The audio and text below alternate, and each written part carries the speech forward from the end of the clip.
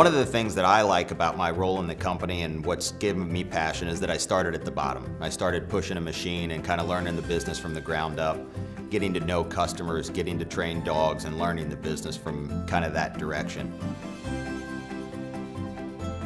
One of the main features of our product that we are really proud of is our GentleSteps feature.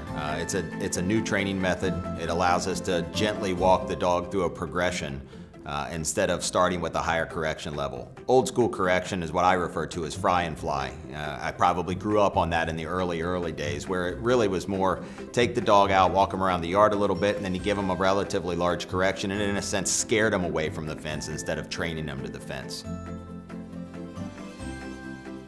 Oftentimes you'd get a dog that was afraid to go out of the house, what we refer to in the industry as a porch sitter, where they open the door and they sit and they don't want to go anywhere.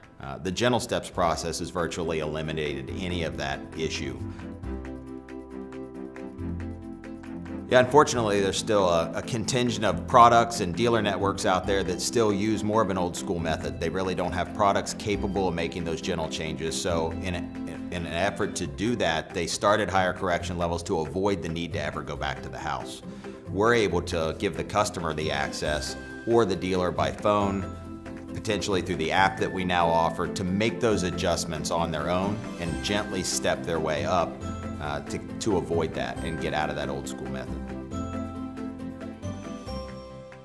The advantage to that general approach is really how easy the transition is for the family, for the pet, how simple the training process is. There used to be a lot more, flag waving and a lot more commands that needed to come out. In a sense, you can even almost let the dog begin to train themselves.